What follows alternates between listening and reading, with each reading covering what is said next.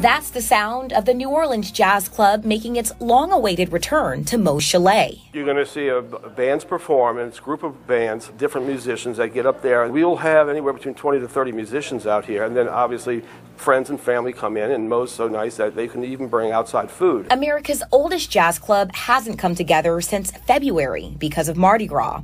They were shut down in March due to the COVID-19 pandemic. Mr. Assunto says the comeback of the New Orleans Jazz Club was right on time. So many of the members call me and tell me, look, I just can't stay inside anymore. I mean, this is killing me. I'll stand in the corner if I have to just to hear some live music. While the Jazz Club is finally back, there are a few changes. Only 40 to 50 people allowed at one time, and social distancing is mandatory. We want to keep, obviously, living our lives, and we also want to enjoy them a little bit and have some music to enjoy also. The New Orleans Jazz Club president tells me that's been the main goal for over 70 years, and the music lovers who aren't ready to physically come back yet are in luck, thanks to technology. We're going to live stream it on Facebook, so that way the folks and the older folks that are not able to come out can enjoy the music and see that the music that they've enjoyed all their lives isn't just going to disappear because of COVID-19.